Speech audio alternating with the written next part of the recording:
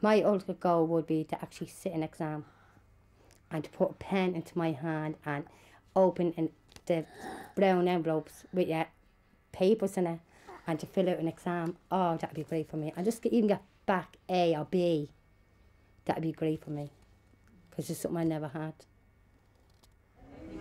Sleeping on top of the world. Sleeping on top of the world.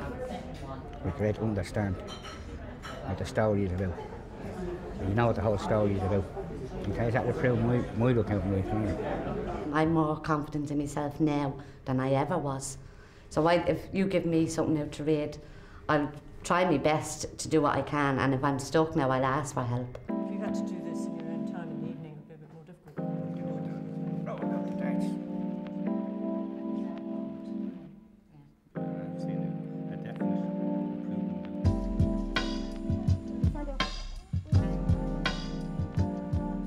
People return to learning for many different reasons. Some want to brush up on their skills, others want to learn new ones. This week we're going to join the Return to Education class at the Orchard Centre in Cherry Orchard as they organise a trip to Newgrange in County Meath. We'll follow the group as they try out their map reading skills, book the trip over the phone and write a letter to confirm all the arrangements. Course coordinator Peter McKay explains the background to the course itself. Well, it is about gaining people's confidence back, and a lot of the students who come in at first suffer from low self-esteem and low confidence. By improving their confidence and their low self-esteem, it allows them to, or empowers them to improve themselves. When I first came in, I only knew one person, that was Margaret, and I was just more sitting on my own. I didn't want to mix with anybody else. But then when I got to know all the girls, then I got more confident in myself. I could talk to them. But it seems now that this is my second year now, and I'm hoping to build up that confidence more. We join the class over a cup of coffee as they decide on a location for their latest trip. So hi, I'm after getting as I promised, the list of heritage sites there for historical sites around the country. So if you'd like to have a quick flick through there and just see which one that you would like to visit. Now we do need to have it fairly near Dublin because we don't go too far. Now I don't want to influence you, but personally I've visited Newgrange up near Meath, and it is an old historical site with very old tombs in it, and it's very interesting to look at. But if you pick out one or two, we can see we have a little vote. Is this one here? Is this the one here, Newgrange? Is it? That's it there, yeah. That's it there. Give us a look at that. So do you want to pass it around and maybe have a quick look at it? Is there any moments in? Yeah, that looks. It looks I'd nice, like to go yeah. there now, Peter. Would you? Yeah, I'd like to go there now. So is Newgrange okay for you? Yes, yeah. Okay. Now, Take your word for it. so as Oh yeah, we take over one. so as part of the exercise, I'd like each of you to take on a different task. So can we nominate somebody that would maybe make the phone call to them? Margaret. Oh, second. Thank you very much. So it's agreed that Margaret will do it. Yeah. Well, that means I have to look up telephone number and all the group? Yeah, it'll be in the office inside there. Oh. And so do you know what you would like, what you have to ask them when you ring up? I'd have to ask them about the times it's opened, and if somebody say about 10 or 15 of us going together, and how much would a group cost us to go in, we would get a discount off it. Yeah, that's very yeah, good. so Yeah, if you push the thing on a discount, it would probably give us a bit more. they give you a bit more spending money, yeah. Oh, so we'd be all right. Okay. Yeah. Now, there's a cafe there as well. There's a cafe there as well, yeah, so you have to have some tea and That's sandwiches. grand, yeah. Now, there's a little map on the other side. So, would anybody know which road you would have to take to go up to it? I mean, here we are here in Dublin. Oh, here. We're here in Dublin. So we'd have to take the N1. Do you see where Newgrange is here?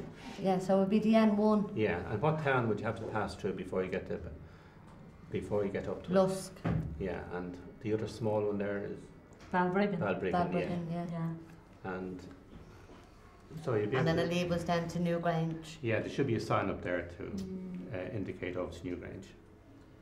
I'd like to go there now. Okay, so if Margaret goes and organises the phone call, would somebody volunteer to write a letter and confirm it to them that we're on our way?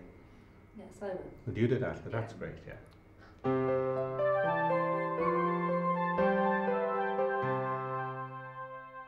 Finding out where you want to go in a map can be a difficult task for anybody, so here are a few tips which might help you along the way.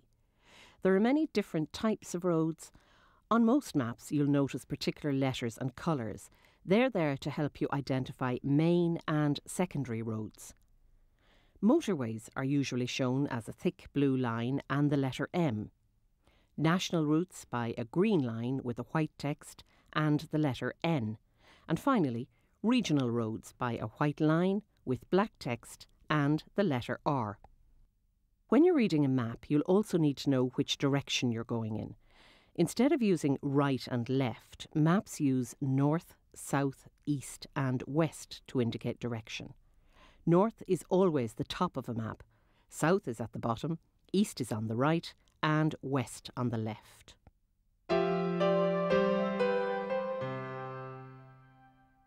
What I say to them, especially the men, go up and give it a go. There's no use being afraid. You're only fooling yourself if you don't go. Now look at me. I'm at the end of something. And instead of giving me more confidence in myself, I went to a supermarket now and again. Things that I wouldn't know what to take. I wouldn't be able to read, we can read. Like, rough idea now reading, we can pick out what I want in the shops. The week before I went to the classes, I was hopeless. Had to ask someone in the shop. That made me nervous. I like to say, anyone doesn't want to how old you are. Even 60 years of age. Back to school. Well, the reason why people might be reluctant to come to the course would be they would suffer from some form, or they think they would be embarrassed in meeting other people. But once they meet the rest of the group, they will understand that everybody's coming from the same background, and the embarrassment is eliminated very quickly. I think people is actually afraid of everyone knowing that they have a learning difficulty, and they'd be ashamed to walk out the door and say, Peter, how will I go looking for this number in this telephone book? Well, if you look here in the book, the government departments are all divided into the green pages there. Yeah. So if you look at the green pages here, it gives each department by name. You see here the Department of Agriculture, Food and Rural Development. Oh, yeah. So the one we're looking for is the Department of Arts and Heritage. So we're looking for the National Monuments and Historic Properties. So we just go down to come to Newgrange. Yeah. And across from Newgrange, you can see that number there, 041. Yeah, 041. That's a prefix for County Meath. Yeah. And then followed by 988 0300. Yeah. So it's 041. 041. Then 9 9 88 8 8 0 0 3 3 00. 0 0. Yeah. Hello? Is this Newgrange? Yeah. This is Margaret O'Toole ringing from Cherry Orchard Centre. And we're just wondering, could we book the tour for a day? Yeah. Don't mind, who am I speaking to? Mary, that's grand. Mary, I'm just wondering, could you actually tell me what time is there open from? 9:30 to 6:30. Yeah, that's grand. Could we book it, please? Yeah, for 15 of us. Yeah, and is there a discount off on that? Yeah, and but to 22nd, Monday 22nd, Sue? Yeah, that's grand. Thank you, bye.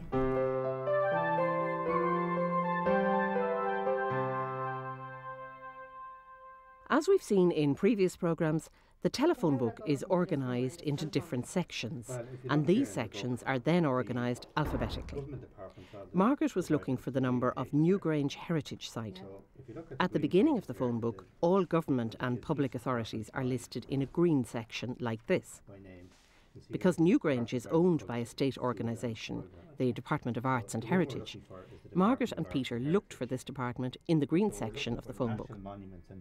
Newgrange begins with an N, so they knew it would be near the end of this particular page. And across from Newgrange, you can see that number there, 041. Yeah, 041. That's a prefix for County Meath. If you're phoning somewhere looking for information, it's always a good idea to have pen and paper ready to take down any important notes. First, Margaret gave her name and where she was calling from. Then she asked who she was speaking to. This is a good idea, as you will have a contact name if you need any further help after the first call. The person's name was Mary, so Margaret wrote this down beside name. She then asked the opening hours of Newgrange and wrote those beside where she'd marked opening hours. In this case, it was 9:30 a.m. to 6:30 p.m. She booked a trip for 15 people and asked would there be a discount. It's never any harm to ask this, as some places offer this for large groups of people. Margaret then asked for a date which suited the group, the 22nd, and luckily for her, it also suited Newgrange. So, with all the information she needed, Margaret booked the trip for that date.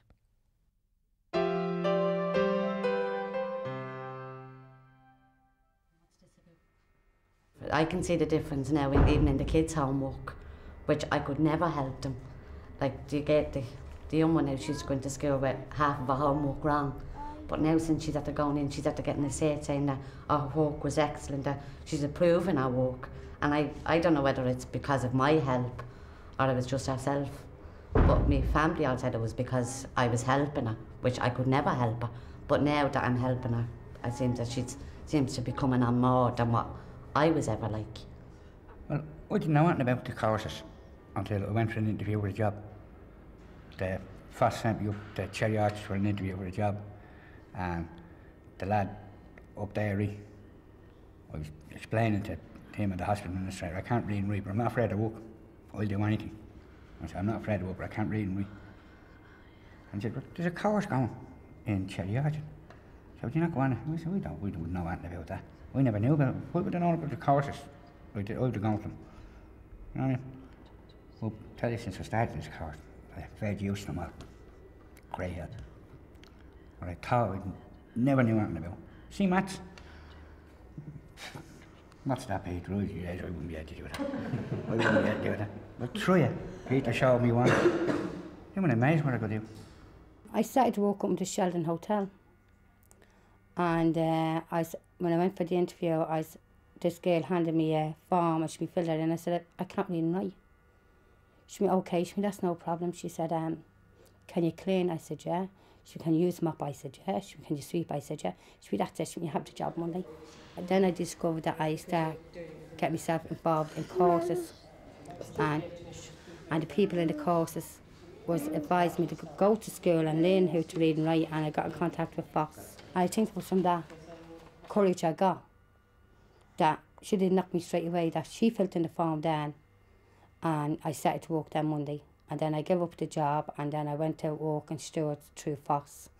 And I had no problem with telling the people in Stewart's that I had a learning difficulty, and they backed me up 100%.